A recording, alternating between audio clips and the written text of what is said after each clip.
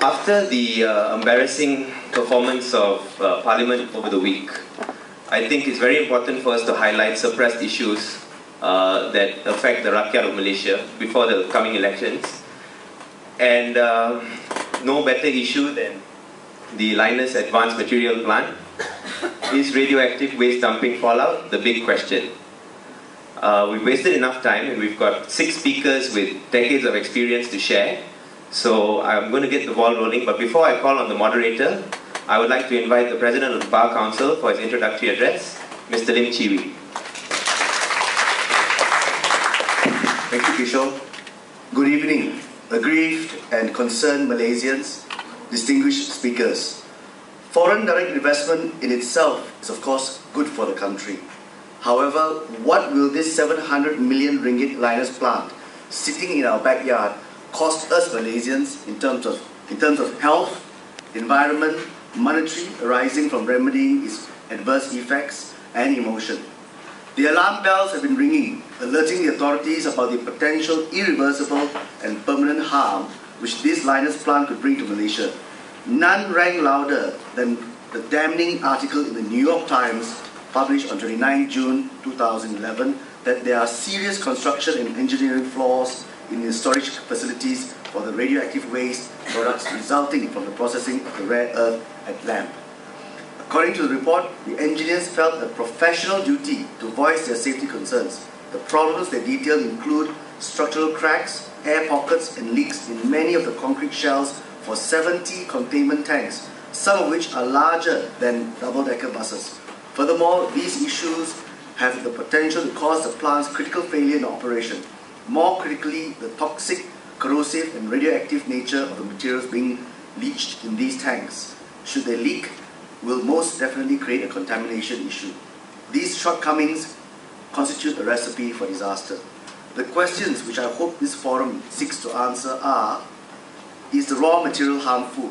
Is the processing of the raw material harmful? Is the storage of the waste permanent or temporary? And whichever it is it harmful?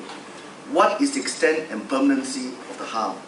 Whilst we're discussing in great detail all these questions, we must never lose sight of the foundation of our discussion, our federal constitution, which guarantees our rights.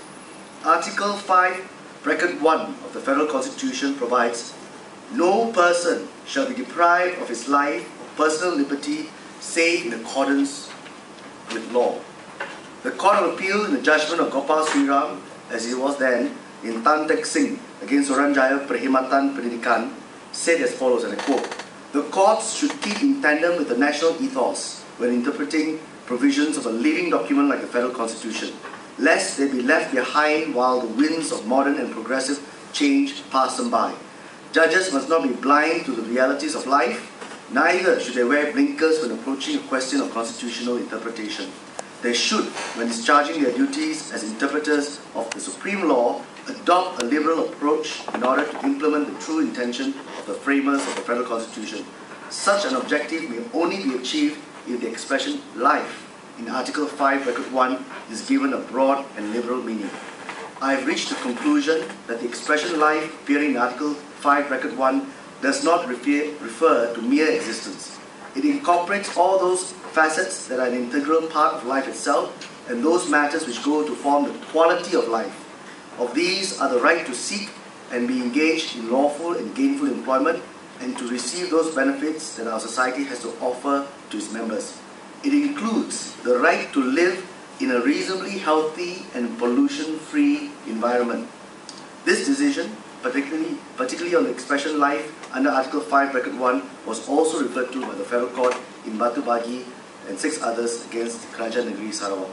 It is absolutely crucial that in a forum such as this and more, the public is educated as to the dangers of such a project, and that whilst we may be sitting here some 260 kilometers away from this project, any harm which it causes may, if not will, find its way here.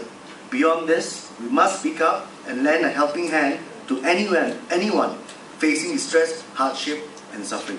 Thank you. I would like to invite our moderator, the co-chairperson of the Environment and Climate Change Committee of the Bar Council, Mr. Roger Chan.